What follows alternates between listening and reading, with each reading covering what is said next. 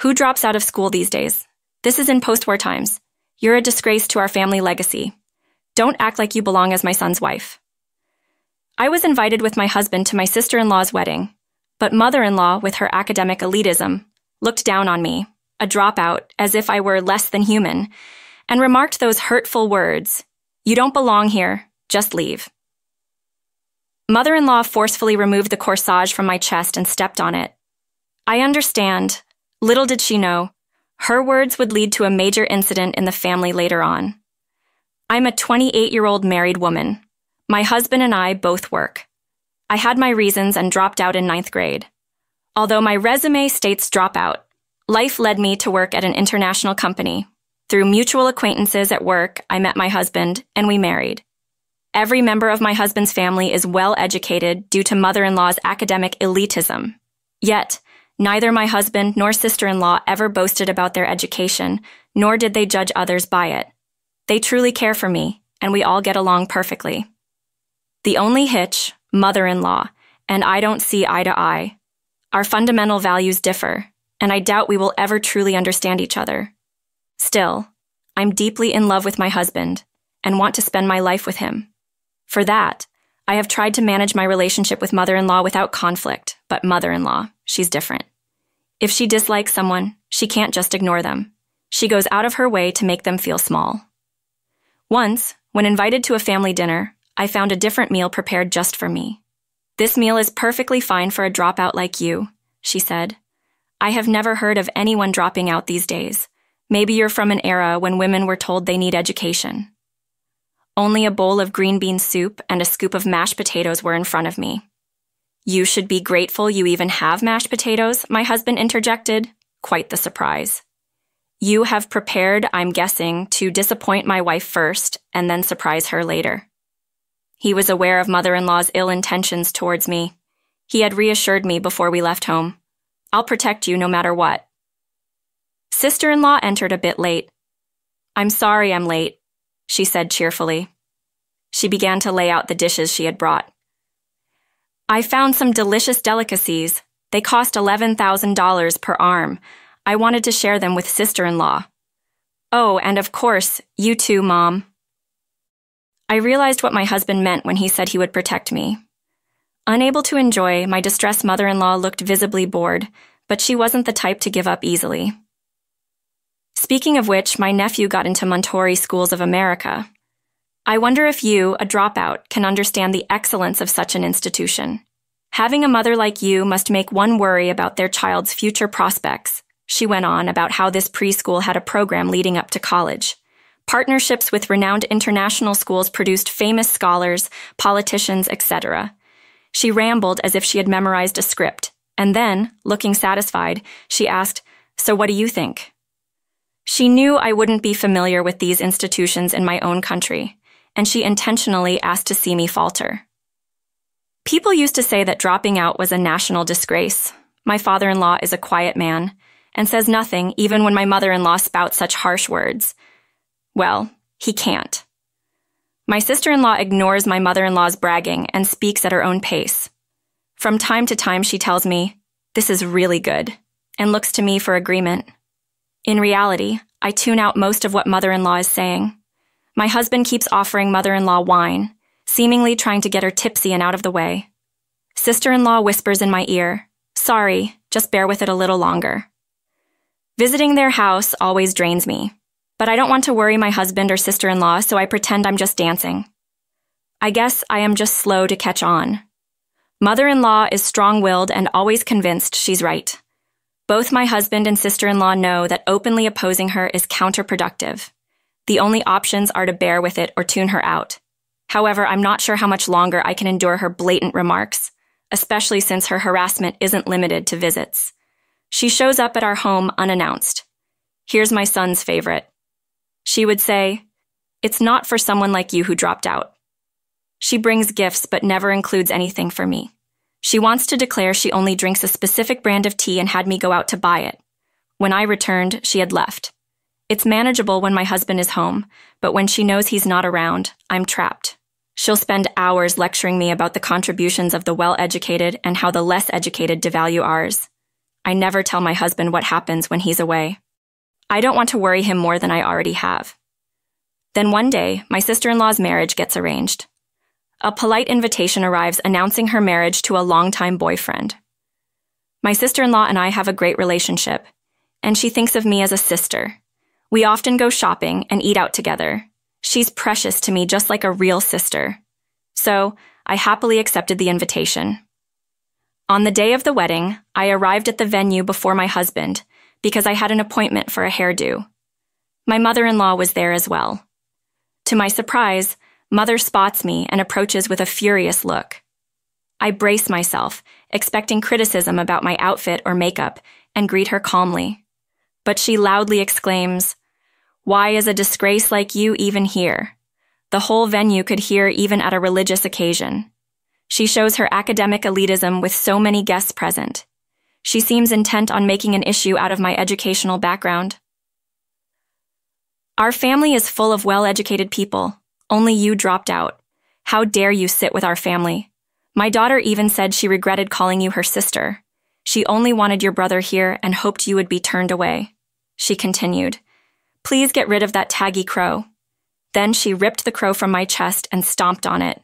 But it was something my husband had chosen and bought for me. I was so shocked that I turned my back on my mother-in-law and stormed out of the venue. I ran as fast as I could until my heels almost came off and finally stopped. I sat on a nearby bench, looking at the message history and pictures I took with my sister-in-law, trying to calm down. There was no deceit in my sister-in-law's words. I'm ashamed I believed my mother-in-law, even for a second. I decided to change my attitude and went back to the venue to celebrate my sister-in-law's happy day. But then, how dare you come back with that dropout face, or do you not understand the meaning of dropouts should leave? There's no place for dropouts here. My mother-in-law kicked the chair where my name was written in the bride's family section. Everyone was tense because of her behavior, especially since most of the guests had already arrived.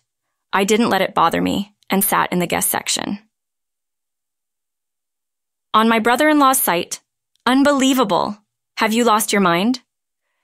Well, maybe it's too much to ask a dropout to understand social norms. And I missed the mocking laughter of my pale face. Brother-in-law rushed in. She's the president of a business partner we have. We have a very good relationship and I invited her, he shouted. Actually, I was considering pursuing education until the very last grade, but it was only because my parents hoped I would at least graduate high school. In this day and age, it wasn't what I wanted. Why would someone without dreams or hopes go to high school? What if I took away someone else's chance by getting in? While I was struggling with these thoughts, a teacher who cared about me suggested I see the world. With their help, I prepared to leave the US, and they supported me throughout. In the US, just taking a year off can label you as a failure in life, but I learned that's not the case in the wider world. You can study whenever you want. Going to school isn't the only way to learn. I realized that languages aren't just learned, they're acquired by learning as needed. I found joy in living and working. I appreciated cultures that didn't discriminate based on education or nationality. I returned to the US once as an adult, as my parents wished, but left again soon after. I started traveling between the US and other countries as I found my passion. I established a US subsidiary of a foreign company. That was 5 years ago, when I was 23. My company and my sister-in-law's husband's company were important business partners. We were both surprised when we were introduced by my sister-in-law regarding the wedding invitation. There was a debate about whether to invite me as a family member of the bride or as a business partner of the groom. My brother-in-law didn't know about the feud between me and my mother-in-law, but my sister-in-law did. She was sure her mother would assert herself even at her own wedding. I agreed, so we decided on an unusual approach of inviting me from both sides. If I could sit with the bride's family, great. If not, I was ready to fight. That was the mindset I had going into the wedding. My sister-in-law felt the same. We both wanted to make our mother regret her academic elitism. It was a plan we had together, and it worked out just as we hoped. My brother-in-law was panicking, asking, "Are you trying to ruin my business?" His relatives and business associates gathered around, wondering what was going on. It seems my mother-in-law doesn't like me. If I'm a bother, I'll cut ties right now. I finally got it. Then please break up with my son immediately. Understood. If my husband wishes, I'll comply. But remember, if I cut all ties, That includes the business relationship with your daughter's future husband." My mother-in-law looked unfazed by it all. She seemed to think she had no connection to the wife of a CEO. But my brother-in-law and his family were visibly upset. Some bowed deeply, apologizing to me and urging me to reconsider, while others confronted my mother-in-law, demanding she take responsibility. Hearing the commotion, my sister-in-law arrived and was furious when she learned what had happened. I was fed up with her academic elitism, but I didn't realize she was so clueless about how businesses work. No matter how well educated, if you can't use that knowledge, you're just societal trash, she explained to everyone the implication of losing major business partners. My brother-in-law vented, "Do you want to ruin the lives of hundreds of employees? Are you the Grim Reaper?" My sister-in-law added, "Your presence ruins any happiness. Leave and never show your face again. I no longer consider you my mother." My husband added, "I have no intention of leaving my wife. If anyone's cutting ties, it's me with you, Mom." He said, "She's not a part of this. Score her out." And so my mother-in-law was thrown out of the venue. Despite the drama, my sister-in-law's wedding and reception went smoothly. It was an unusual warm-up act, but the ceremony was wonderful, and everyone felt the joy. The newlyweds postponed their honeymoon due to work commitments, but they didn't delay addressing the issue with my mother-in-law. Through a lawyer, they formally severed ties. She was also sued by my brother-in-law's family, who saw her as a threat after her reckless behavior. My husband and I also put our decision to cut ties in writing, adding conditions like not approaching or speaking to us, which our lawyer communicated. Our business relationship with my brother-in-law's company remained strong. My mother-in-law, hearing about this, tried to mend fences with the newlyweds and began stalking them. She even showed up at their workplace, where security had to escort her out. Eventually, the police were called. Meanwhile, my father-in-law, who had been quiet, was making moves. Satisfied with seeing his daughter's wedding, he was preparing for a divorce.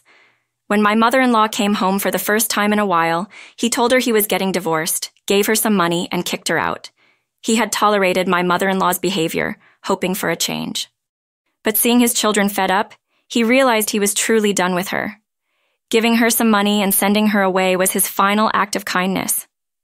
But she quickly squandered it. She might have boasted about being well-educated, but she had no idea how much it costs for a woman to live alone. By the time she realized she was left with little and now reportedly lives alone in a run-down public housing unit. Sometime later, my sister-in-law and I both became pregnant. We moved closer to each other, drawn by the community and welfare benefits. Our family has grown closer than ever. We want our children to grow up freely and not become discriminatory adults. We have many hopes, but ultimately, we just want them to be healthy. That's where our story settles for now. From time to time, my father-in-law visits to check on us. Since the family structure changed, every day feels perfect and filled with happiness.